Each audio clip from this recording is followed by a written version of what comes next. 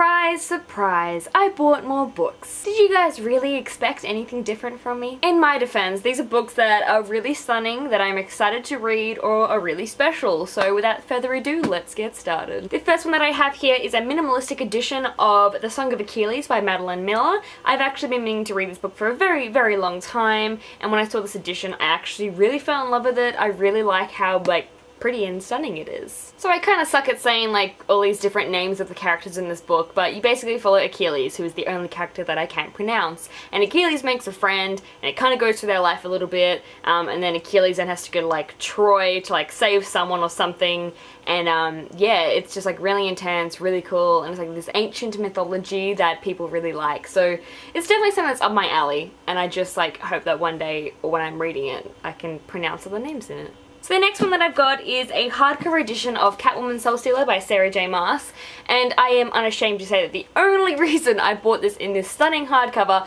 was because it came signed, and anything that is signed I pretty much automatically buy, and that's what I did with this one. The other ones that have been released, you have got Wonder Woman by Leigh Bardugo, and you've also got Batman by Mary Lou, and now we have Sarah J Maas's one. I've only read Batman out of all of those, and I wasn't a huge fan of it, and I probably will read Catwoman at some point, but it's not very high in my TBR, and yeah. It sounds like it'll be pretty cool. From the premises, it kind of sounds like Catwoman, Poison Ivy, and Harley Quinn just hang out and do really cool shit. So yeah, that kind of makes me feel like I should read it. Thank you so much to Text Publishing for sending me out Someday by David Levithan. This is the sequel to the book Every Day by him. I think it's actually recently been a movie or a TV show or something, but it definitely had something happen with it. And this is the sequel, which I'm actually pretty excited to read because I was left with a lot of questions. I wasn't a huge fan of Every Day, so the premises of it is that there's this thing that just wakes up in a different person's body every single day, and they get to just be that person for the day, and on this particular day, A, who is the thing inside of these people, went into the body of a girl's boyfriend, and he fell in love with her, and he basically wanted to be with her, so he would go and find her when he's in different bodies, and they have this relationship happening, and the writing was really, really good in it, but the actual plotline for me was just shouldn't you be at school? So I don't know if you guys have me on any social media or whatnot, but my cat recently had to get one of her front legs amputated, and she got her stitches out today, but she's just over here, just being super adorable. Oh, thank you. This next one was definitely a fangirl moment for me. I actually saw an image of this somewhere on social media, and I was like, please tell me that is real. And then I found out that it was real, so of course I ordered one, and that is Snow Falling by Jane Gloriana Villanueva, which is from Jane the Virgin. I don't know if anyone here is a fan of Jane the Virgin, but I absolutely love it. And this is the actual story that Jane wrote in the TV show, down to all the different notes and stuff that she has at the beginning of chapters, and I'm really excited to read it. There's not many great reviews on it, but I'm still gonna be trash for it. Next up is Meet Me at the Intersection. This is an anthology of own voices. It is an Australian novel done by Australian authors, and it is super, super important. I'm not going to go into too much detail about this because I will be doing a review video on this one for my next video on this channel, so definitely check that out because this is really, really cool, and I really hope that we can get more books like this. Mirage by Samaya Dowd, and like I said, I bought a lot of pretty books. This is one of my all-time favorite covers and colors. So I'm really excited. Plus, I've actually read this one and it was really, really good, but I'll do a wrap-up video soon. So Mirage follows a young girl called Amani, and Amani is a dreamer. She wants to go on an adventure, she wants to do so much with her life, but unfortunately that is kind of taken out of her control when these robots come down and they take her away from her family and her friends and her country and take her to this new place where her life is no longer her own, but she is now the body double to this evil, cruel princess. And whilst Amani is there, she has to sometimes play the role of this princess, which means she has to get inside of her head and actually be her, and in this process she starts to see what the world that she's living in is like, and also some people in it that might be kind of nice to get to know, and some that are very, very terrifying. And I really enjoyed it, and I will talk about that more in my wrap-up video. I am an automatic buyer of anything Patrick Ness, and so I bought And the Ocean Was Our Sky, which has some stunning illustrations. I definitely recommend picking this up.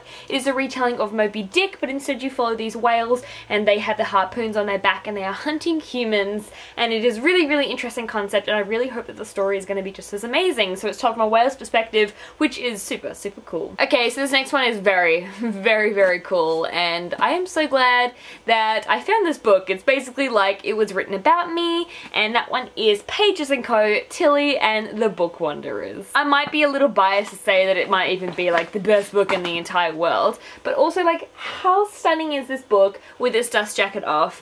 I love it so much. So this is a children's book, and it's very highly recommended for anyone who actually loves books about books, because this is basically set in a bookstore featuring book characters and these really cute characters as well. So in this book you have a young girl called Tilly, and Tilly lives in her grandparents' bookstore, and it's really cool. Like the bookstore has like a cat and things like that. Like, it's perfect. And her mother had gone missing soon after she was born, and no one knows where she went, and her father is believed to be killed or died before he was even on the scene. So none of her grandparents really knew her father, and neither did Tilly. And one day when Tilly is sitting there, she finds an old box of her mother's books, and when she starts to read these books, she starts to see these characters like Alice in Wonderland and Anne of Green Gables, and she's wondering, is she going crazy?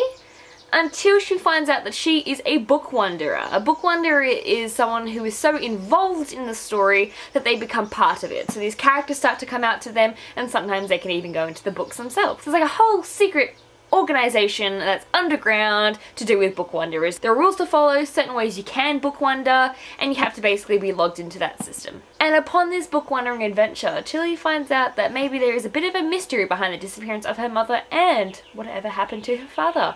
And so you go into this book, and it is so sweet and so bookish, and the character has my name, and it was amazing, and I really enjoyed that one. These next two are bigger books that I'm also really excited for. First up we have Home Time. This one is by Campbell White. It is an illustration, like graphic novel kind of thing, and I'm so excited to read it. It's actually pretty big, and so much detail and hard work went into this.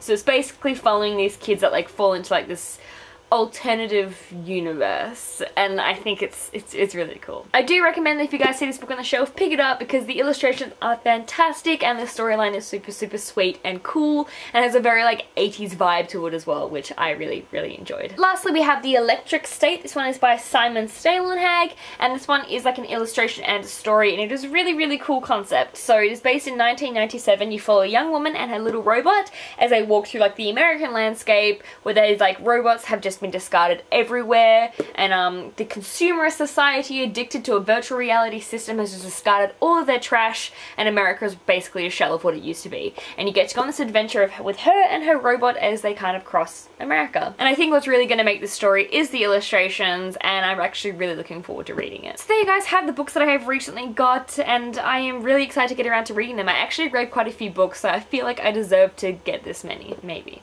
We'll just ignore all the books on my TBR. Thank you guys for watching. I'll be back again with another video soon, and hopefully you guys are doing really well. Let me know what you guys are reading down below, and yeah, thank you for watching, and I'll see you guys again soon. Bye! I think I actually cried in total about 6 times during this entire book, and it was amazing. One time, she punched me in the face. It was awesome.